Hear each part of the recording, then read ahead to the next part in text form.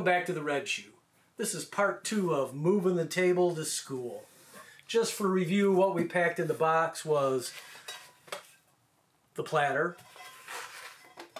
the turntable mat, the turntable base with tone arm, the dust cover, and the cartridge and counterweight.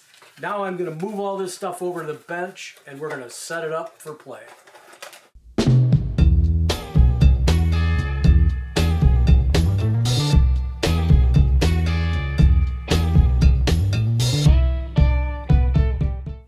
So we've moved all the pieces over here to the bench, which is going to be the temporary home for this.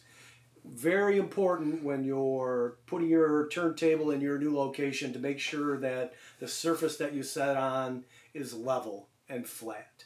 I usually buy some closed cell foam, maybe about a ½ inch thick or so, to set it on so it has something for vibration dampening. Next, we're going to install the platter.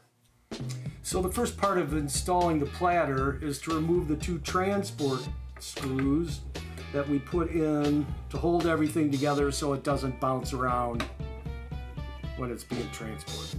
And I just stick them in a random hole here for storage. So when you go to move it again, you can tighten things down. This is just a common Phillips head screwdriver. Next, we're going to take the platter, which has the belt stored right on the platter, and we're going to put it right back on the center spindle. And then we're going to go over here to the side. Sometimes this is a little sticky and you might want to get a paper clip or something to pull it out. And you're going to fit it around the pulley.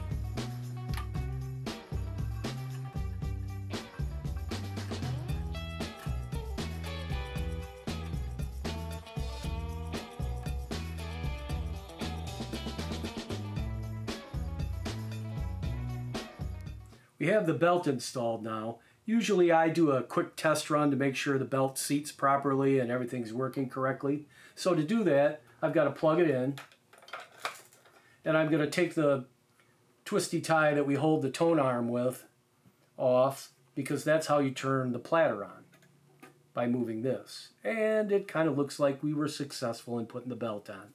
No funny noises, it's moving smoothly. Now that we've installed the platter and the belt and everything seems to be working properly, I'll put the mat on. Now we're going to set up the tone arm with the counterweight and head shell and cartridge. I'm going to take off the little twisty tie that we put on there for transport so things didn't bounce around. I'm going to put that in the box, storage box. The cartridge and head shell are pretty simple to put on. I'm going to remove the stylus protector. This just pushes in and twist locks on, and it's ready to go. Now we're going to install the counterweight and static balance it. To do that, you slide this on till it clicks a couple times, and then you take it out of the rest, and you see it floating up, so we're going to have to move it in some so that it just balances. Oh, that's too far. There we go. See how it just floats? Now we're going to set the counterbalance indicator to 0, and we're going to turn it to 1.5, which is the tracking force. And that'll put 1.5 grams of tracking force on the record when you're playing it. And then you'll have to adjust what's called the anti-skate, which is to correspond with this. We set it at 1.5.